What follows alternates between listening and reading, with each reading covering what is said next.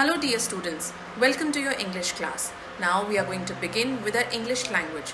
The first topic we are going to start with is sentences. So let's start it.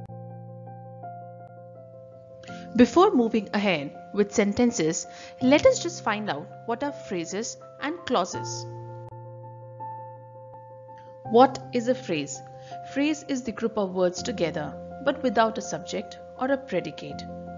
They are the building blocks for sentences. Thus, it acts like building blocks which helps to frame complete sentences. Number 2. Acts as a unit which makes complete sense.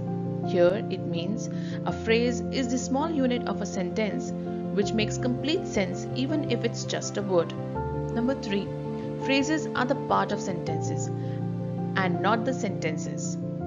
Phrases can be very short or quite long. Examples of phrases are after dinner, waiting for the rain to stop. Let's take a few more examples. Where does the sun rise? In the east. What does your friend likes? Playing cricket. We can change phrases into sentences by adding words to them. Example, sun rises in the east. My friend likes playing cricket. Let's find out what are clauses. Clauses are the group of words that have both subject and predicate, unlike phrases. So does that mean clauses are equals to sentences?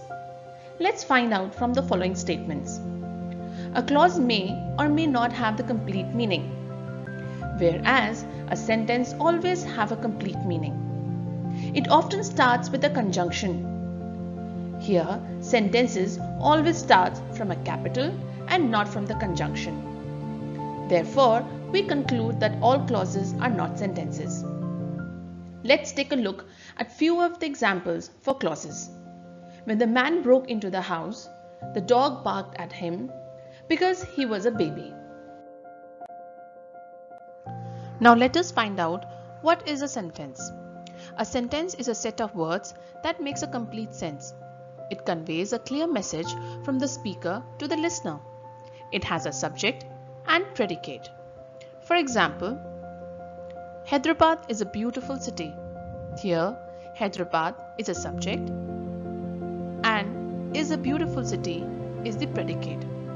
And it also conveys a complete message.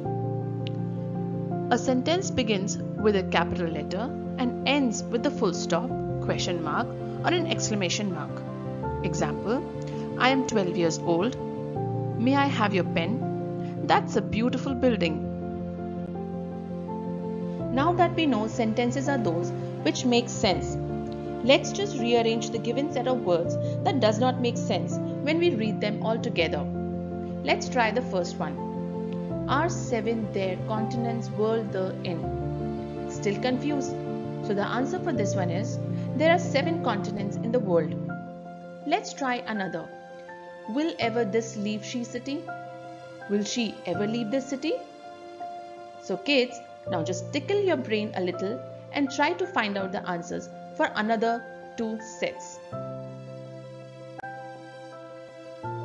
Let's discuss the types of sentences.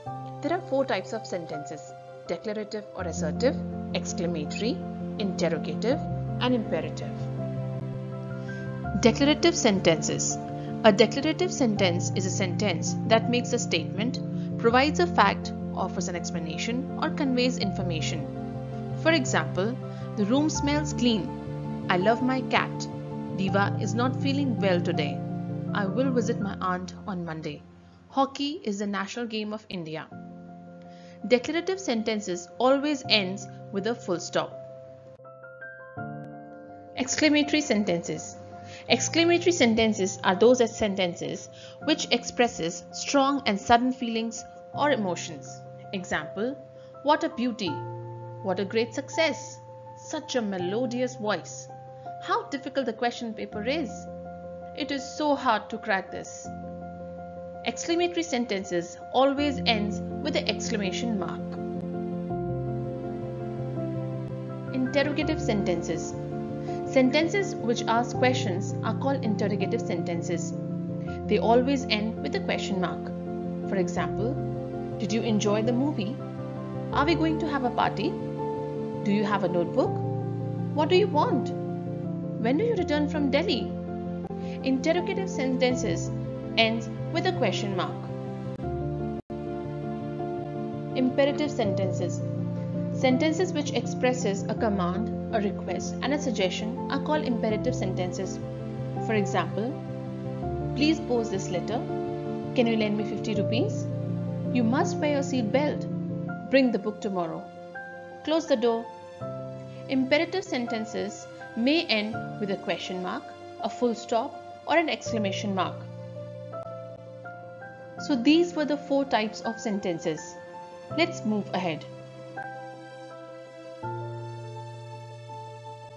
Now let's discuss interjections. Interjections are the words used to express strong feelings and sudden emotions. Always remember, an interjection is followed by a comma or an exclamation mark. Emotions like surprise, joy, excitement, sadness, enthusiasm can be expressed through various words. For example, that feels wonderful. Yes, we all are going for picnic. Wow, she will have a pet soon. Oh dear, I'm really sorry for this. Hooray, I've been selected. So children, now it's time to practice. Thank you.